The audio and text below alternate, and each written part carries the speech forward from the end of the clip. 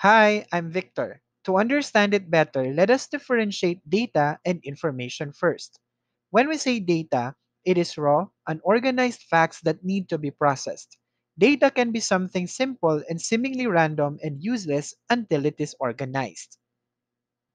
When data is processed, organized, structured, or presented in a given context so as to make it useful, it is called information. Information is any knowledge that comes to our attention. Methods for conveying information could be voice, image, text, or video. Based on computerhope.com, information informs you of something. It answers a specific question. It represents a specific truth or fact.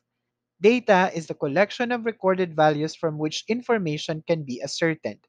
For example, consider the question, what is your height? Data provides the basis for an answer to that question. If the data is 6 and feet, the answer is my height is 6 feet. You must know what height and what feet are to process the data into information.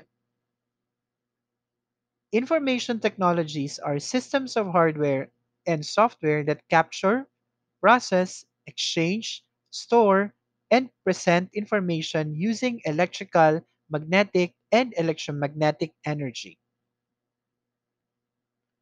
Here's an example scenario with information technology. For capture, a cell phone captures the sound of a human voice and converts it into electrical signals. For process, the network equipment determines where to route the call. For exchange, a network routes call from origination to destination. For store, a voicemail system stores information for later use.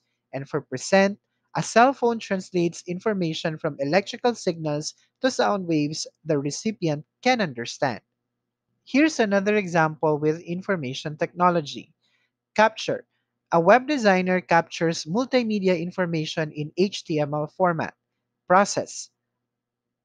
A web server processes information like reservations or transactions.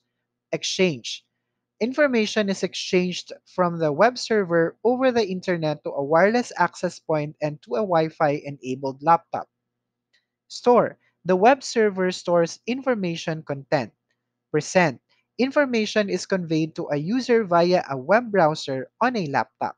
Congratulations! This is the last slide for our information technology presentation.